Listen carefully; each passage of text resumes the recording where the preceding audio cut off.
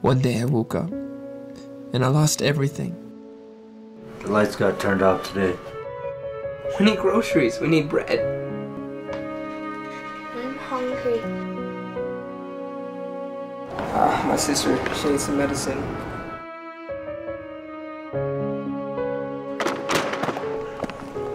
Seth, right? I was wondering if I could get an advance on my check. Seth, I'm sorry, but we don't do that. I'll pay you back.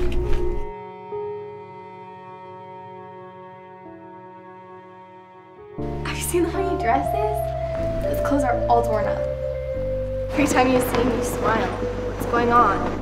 Belen! Don't worry. He doesn't even have time for me. How could he leave us? It's gonna be okay. Looks like I'm going to college, Mom. I don't think I'm gonna be a doctor, but a businessman. What college are you going to? I didn't know you were going to this school. Seth? I didn't realize you had friends like that. Seth is a good guy. It's a bonus. Been working real hard lately, Seth. Keep an eye on him for me. There's something about him that I don't trust. I think you're my first love. You know I'd marry you, even if you were poor. Why did you bring me to your church? I really wish that you were here, praying next to me. Stay away from the land.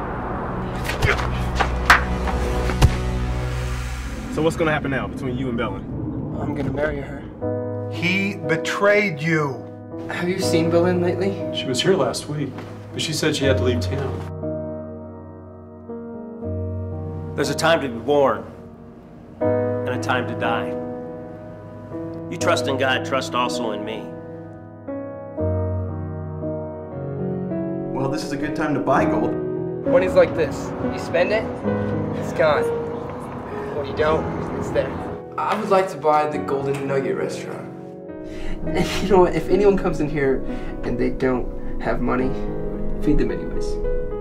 I want you to know it's not a sin to be poor. The only thing I wanted in life was you. I can do all things through Christ who strengthens me. Please, tell me, where's Belen? You can't go. Belen! Belen!